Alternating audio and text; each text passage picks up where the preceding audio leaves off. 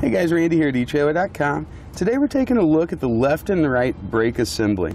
This electric assembly allows you to completely replace all of the components in your braking system. So new springs, new keepers, new adjuster, new magnet, everything's brand new and fresh. This is an excellent alternative to replacing these things piece by piece. Once you start doing that, you got to take it apart, put it together, take it apart when you have a failure. In this case, we're getting everything on fresh, everything on new. It's going to eliminate a lot of problems. And we're also going to get the same braking power out of both sides. Our left side is going to do the same amount of braking as our right side. It's going to make everything a lot safer for us. Everything's coated with a good corrosion-resistant finish for us as well. This brake dust can be pretty corrosive, and having this finish on here is just going to help eliminate a lot of the issues we have with corrosion. We're also going to use an automotive grade pad, really nice wide pad, and you can see we've got beveled edges here on the front and on the back, so it's going to reduce a lot of that chattering or a lot of that skipping we get or noise that we often get out of some other type brake assemblies. Now these are what's considered a 10-inch diameter brake assembly, and they have the 2¼ wide brake shoes. Has the 4-bolt mounting flange like you've seen. And they're rated for axles up to 3,500 pounds. Generally, you're going to see these on trailers that have 13, 14, or 15-inch wheels. Now, taking a minute to compare this to other products that we have available, there's really no big difference in them. Even comparing them to more expensive type brands, they're right in line and offer the same quality. Now, the only thing you may want to consider is a self-adjusting set of brakes. Those require slightly less maintenance because you don't have to get underneath and tune them in every 6 or 8 months. Now in getting to the assemblies, we need to remove our drum here, or if you're going to be doing the drum as well, kind of like we are, we need to get this off. And now in order to do that, this cap's going to have to come off. We're just going to use a dead blow hammer, and if we kind of tap out on it as we rotate, you can see it's going to come off. That one came off pretty quick. They take sometimes a little bit longer than that. But once you get that off, we're going to clean this grease off. That's going to allow us to get to the keeper. You can see with that grease off, you can see this one has a cotter pin. It's going to be right here. Some of them are going to have different styles. Some of them will have like a keeper that slides over. And it doesn't really matter which one you've got. Just hang on to it because we will be reusing it. So here are the cotter pin. We need to straighten that guy out and then begin to push it downward.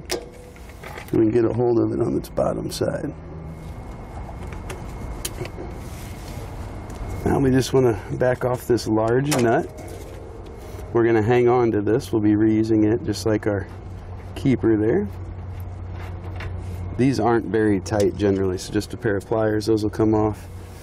And then we're going to wiggle our drum just a little bit here.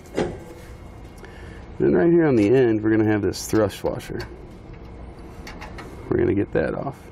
Now, if you're getting a new hub, like what we're going to be doing, we're going with a galvanized hub just to eliminate a lot of this rusting issue, then you won't need to keep your bearings. You won't need to keep your hub or the seal. If you're not replacing this, if you're just going to be replacing the brake assembly, hang on to these things so you can put them back together.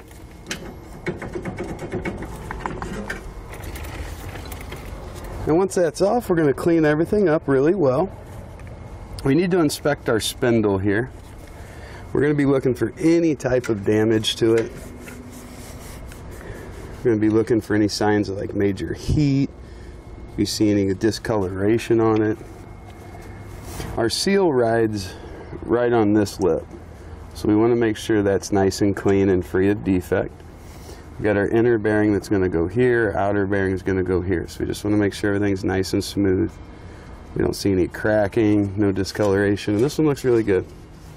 Now you'll see for our brake assembly, we've got a stud here, here, here, and down here. Generally you're going to have 4 or 5. Let's see, looks like this one is a 4. So we're going to back those nuts off that are on the back side here. And we want to hang on to those so we can use them with our new brake assembly. You can see here's what our hardware looks like. It's the flange nut. Now ours uses an 18 millimeter. A lot of times though a 9/16 is probably going to be what you need. So just check it out and see what size you've got there. Before you pull your last bolt out, we need to get our wires separated here. So like these are going to be the two that come in from our plug. And then you can see they use quick connectors there, which we don't recommend. They use those to go across to the other axle. So we'll have to splice all these together. We'll show you that in just a minute.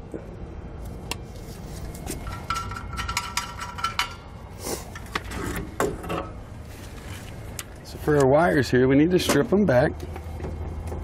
The white wire, generally that's going to be a ground. But since it is a magnet, we just need to put power through it so we can connect our wires either way we want. So I'm going to twist the two of those together, and to give us great corrosion resistance, we're going to use DW05745. This will be a heat shrink butt connector here on both of them. So we'll get our wires twisted, get them pushed in there, and then crimp it down really well. Make sure we got a good contact there. Do the same thing with these. All right, now that's going to give us our spot to connect. I'm just going to strip back a little bit more here on these wires. I like to double these over since we're going into a little bit bigger butt connector. Flex it in the middle. Same thing here. All right, now your assemblies, since you got left and right, you're going to use the left hand on the driver's side of the trailer. Goes right into that original flange. And for now, I'm just going to throw one nut on it to hold it in place while we make our connections there. It's going to go in, we'll crimp it down. Then we'll use a heat source to shrink them. We can use a lighter, we can use a heat gun, we can use a mini torch. We just want to be sure we don't overheat them. You don't want to melt the actual butt connector, you just want it to shrink down. You can see as you start to shrink it, it's going to turn kind of clear. And the wires are going to look like they get a little bit larger, almost like they're magnified. There's a little bit of clear gel that comes out of the end there. Just gives you a really nice watertight connection, so you don't have to worry about corrosion issues. Now you want to go through, we're going to tighten down our nuts here.